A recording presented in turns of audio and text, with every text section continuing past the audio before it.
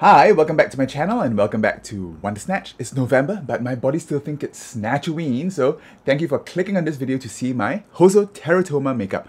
Hoso Terra Toma is an amazing South Korean queen on Dragula season 4, and she's got this iconic spooky makeup which I'm going to try to recreate today. Alright, and at the same time, I'm going to do my dermatology and drag to talk about her name, teratoma, what it means, stem cells, and tumors of the skin. But first, let me get into my classic Wonder Snatch look. Okay, I'm in full drag, ready to paint over this to become Hoso Terra Toma, and I'm going to do a Tomie inspired look as well, alright? And if that's something you want to see, don't forget to give me a big thumbs up and subscribe to my channel and ring that bell for post notifications, alright? I'll see you in a bit.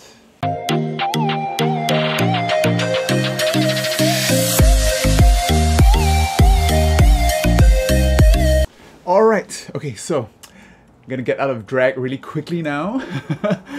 This is going to be Hoso Terra Toma meets Wonder Snatch. Hoso Terra Toma just did a collab with Rock'em Sakura, okay, and they both looked amazing. Rock'em Sakura did a spin on Hoso Terra Toma's makeup where she did like her usual wavy crease on the makeup and really made it her own. So I'm going to try to do it my way also, to do a Wonder Snatch slash Hoso Terra Toma slash Junji Ito inspired makeup. Okay, let's get these lashes off. Okay, I'm going to get out of this dress and I'll be right back. Alright, okay, so I've got my outfit off. Now I'm just going to go in with my Hoso Terra Toma look. Okay, so I can basically draw over most of this. The eyes I think I have to redo. So let's take those lashes off and redo these eyes. So Hoso Terra Toma's eyes, you see this white under eye that I do, she brings it all the way down there. Okay, so I have to redo all of this. Her makeup is really, really cool. I mean, it's a pity that some people call her Spooky Trixie or Spooky Kimchi, but I think she's really, really made her makeup her own. Make sure the brow cover doesn't come off. Okay, so I'm going to go in with the usual colors. Okay, I have a blue lid and everything. Hoso Terra Toma also makes a lot of very sharp angles. It looks like her skin is like pinned back. Okay, I'm going to fix these brows and I'll be right back. Alright, so just redid my eyebrows. I look like a real mess now, if this isn't scary enough. So now I'm just going to trace out my eye like what Hoso Terra Toma does. Okay, she draws it down all the way there.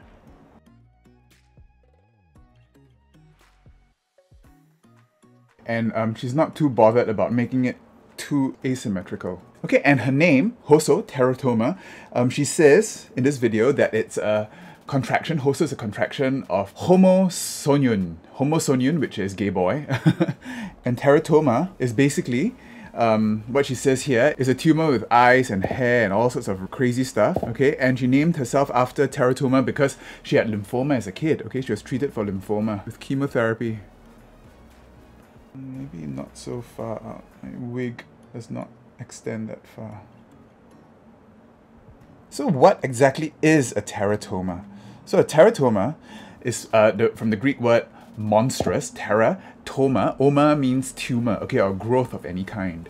Okay, and here Rock'em Sakura and Hoso actually say that it's like a parasitic twin. It's not really a parasitic twin because teratoma is usually so disorganized and so messed up that it can't be viable, okay? It can't live. Even though sometimes it has brain tissue, it's not functional. So it's never a parasitic twin, okay? It's just a mass of tissue that forms sometimes. Fill all this in with my clown white.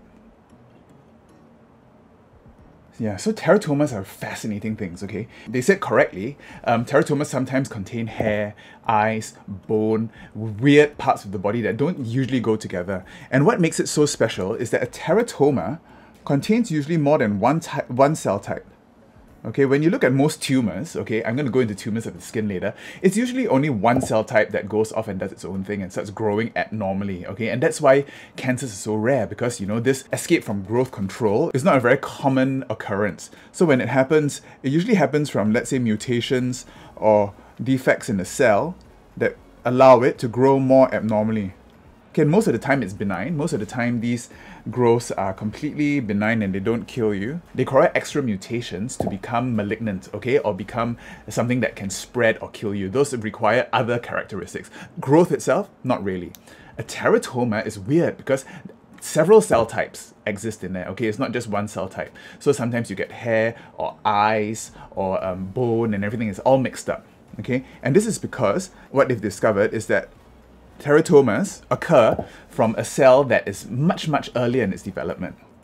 Okay, and then she sets it with white. So these teratomas used to be medical curiosities, okay? The most common place you found a teratoma before was actually the ovaries, okay?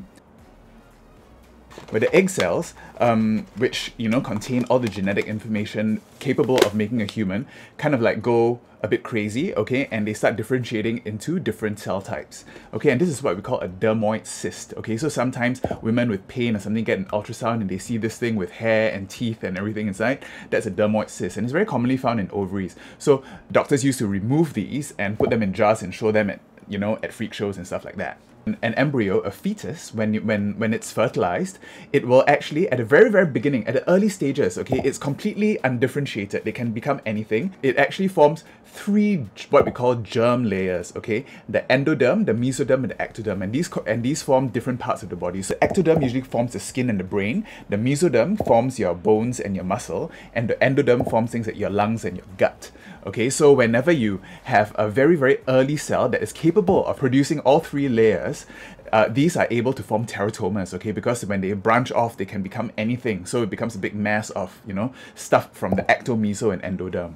When researchers realized that this was what teratomas were, they started using teratomas to study embryos, to study human development. And this is actually what brought about, you know, a lot of the embryonic stem cell research nowadays. When they grew teratomas in the lab, they found that these teratomas actually produce certain proteins. And when they used these proteins to look for cells in the human body or in an embryo, they found the cells that were most likely to form teratomas, or your embryonic stem cells. And research in embryonic stem cells nowadays actually has led to discoveries of many, many things, like drugs and clues about how a human develops, and even sometimes even cancer treatment.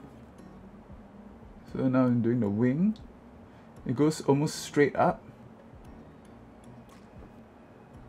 So embryonic stem cells, when they are able to form so many different cell types, we call them pluripotent. They have the ability to form many cell types. And these days, what we call a teratoma assay is a test for pluripotency. Whenever researchers want to test whether a cell is pluripotent or whether it has stem cell characteristics, they inject it into the back of the mouse, and if it forms a teratoma, that, like when they take it out and they look and they find things like teeth and eyes and stuff like that, they say that this cell, the original cell, was a stem cell, a good stem cell, because it was pluripotent. So far the steps are pretty tricksy Mattel.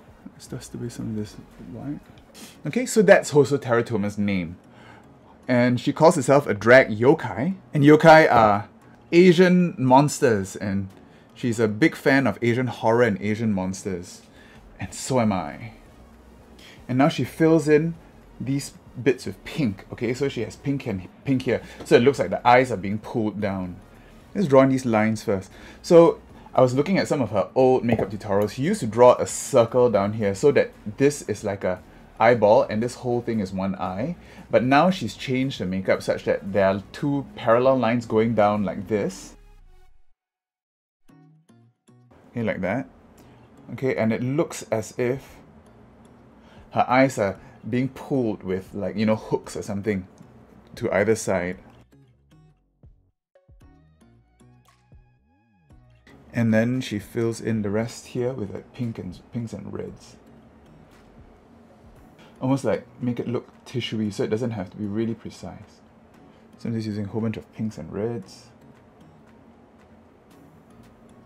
Okay, just going to fill in the rest of this foundation now that I wiped off, so it doesn't look so crazy. Okay, so what about tumors in the skin, like I promised? Okay, so tumors can either be benign or malignant, okay, and they can arise from any layer of the skin. And as I mentioned earlier, most of the skin is made out of your ectoderm, that's the top layer of the skin, and anything below comes from your mesoderm, okay, so the fibroblasts, the dermis, okay, and everything comes from the mesoderm. Okay, there are special cells that come from what we call the neural crest. Okay, the neural crest forms things like your melanocytes, pigment cells. I've already done a video on melanoma, okay, and melanoma is basically when these cells become malignant, okay, or when they become cancer-causing. So today I'm going to come on this side, benign tumors, and this side, malignant tumors, okay? So these don't kill you, and these will. Melanocytes, or your pigment cells, when they're benign, they form things like moles, okay? Or intradermal nevi, okay? And these are very common. But when they do turn malignant, they become melanoma. And the naming of these cells are usually quite straightforward. So in the epidermis or in the ectoderm, if something is malignant, you call it a carcinoma. If it's not, you don't hear carcinoma. In the mesoderm, when something's malignant, you call it a sarcoma. I'm not going to be too bothered by the contour because the contour is really from all the graphic lines and everything. So I'm just going to set this now and forget it. We're going to go over all this with black later, but let's go in with the crease. So she's got really high, really crazy crease. And I'm going to use the same blues that I did for my previous look. Okay, and she really goes ham. Other cells of your epidermis are your keratinocytes, and when the keratinocytes form a tumor, when they grow abnormally, they form things like papillomas. Okay, when you get infected with a wart or HPV, you get warts. Okay, or sometimes people just get skin tags, and these are all benign. Okay, but if they do become cancer causing, they form your things like your basal cell carcinoma or your squamous cell carcinoma. Hoso Terra Toma doesn't bother too much about symmetry, so that's quite good. So I'm just whacking it all on. But she does blend a little bit. I'm going to work on this crease a little bit, and I'll be right back after I cut it. Whew.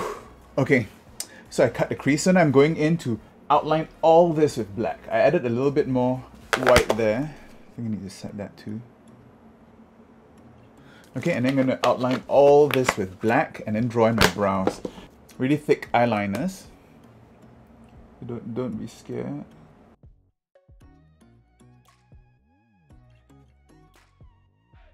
And now my brows. Her brows just basically go all the way up here.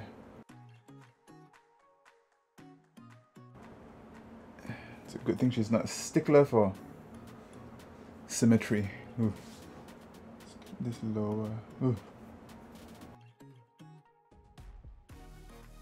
Now I'm going to do her really insect-like cheek. Okay, so she basically just does a blush all the way down, like this huge, massive thing. Okay, I'm going to use the red from the Jade Thermal all the way down. Right up to the mouth. Okay? Okay, so next, out of the epidermis, the dermis, the next layer, you have your fibroblasts, okay, which make up your dermis, and these produce your collagen. Okay, when they form benign tumors, okay, you have things like your fibrous papules, okay, just like little lumps in the skin. Or even in wound healing, you get keloids, okay, and these are benign. Sometimes you get these things called dermatofibromas, which are basically these like it's almost like scar tissue right underneath the skin. It's little lumps that people find occasionally. These can become malignant. They become this thing called a dermatofibrosarcoma protuberans, or DFSP. And that's basically the malignant form of your fibroblast. Now a darker color, I'm using this Angel of the North. I'm going to use a smaller brush. Other things like your nerves forms neurofibromas. Okay, so for a patient with neurofibromatosis, they get all these lumps all over, and these are actually benign. When they become malignant, they become neurofibrosarcomas. And now dip into the black. Just a touch here.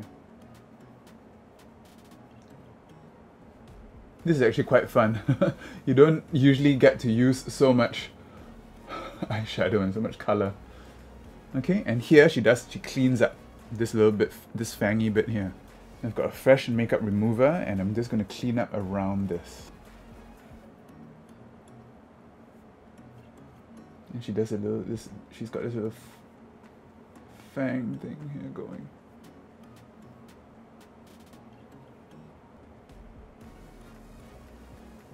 And then we clean up around that with our foundation. Okay, what other tumors can you find in your dermis? So you've got fat in your dermis. Fat sometimes form these little lumps called lipomas, and they're quite benign. But if they become cancerous, they become liposarcomas. Blood vessels can cause these things called cherry angiomas, or they become angiosarcomas if they become malignant. Set that. A little bit of the black, just two. intensify this here. And now her lips. Her lips are really, really crazy and asymmetrical. I'm going to keep the red lip in there and I'm just going to draw around it.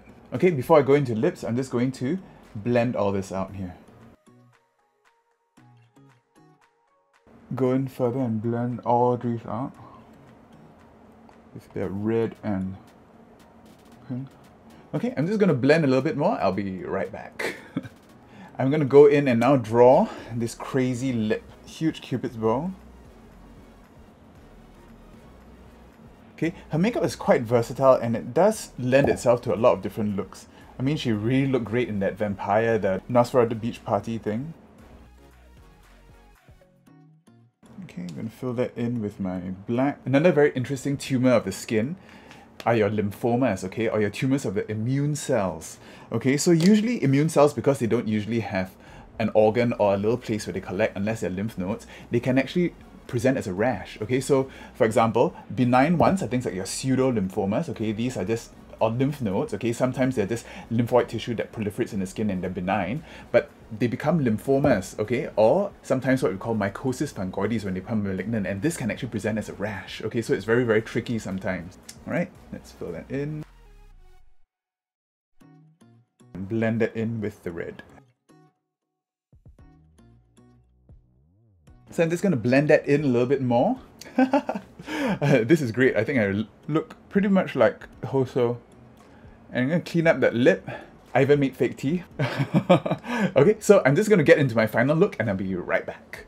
And this is the finished look. Hoso Terra Toma meets Wonder Snatch. I think her makeup is really, really fun. And it's pretty iconic, I think. Oh, my teeth. My polymorph plastic came in. I tried to do a tutorial for this, but you know, it didn't come out very well. So if you want a tutorial for how I make these teeth, leave down in the comments below. Alright, so that's my Hoso Terra Toma look, and I hope you enjoyed this video. Oh no, great. They fit too snugly, so I can't take them out. If you like this video, don't forget to give me a big thumbs up and subscribe to my channel, and ring that bell for post notifications, alright? I'll see you next time. Bye.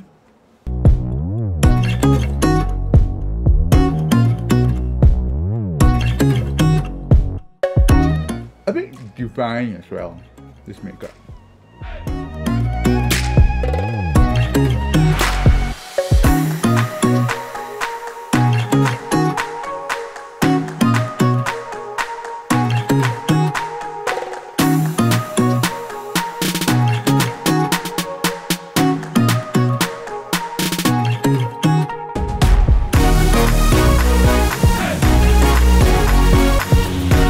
Check out my other videos.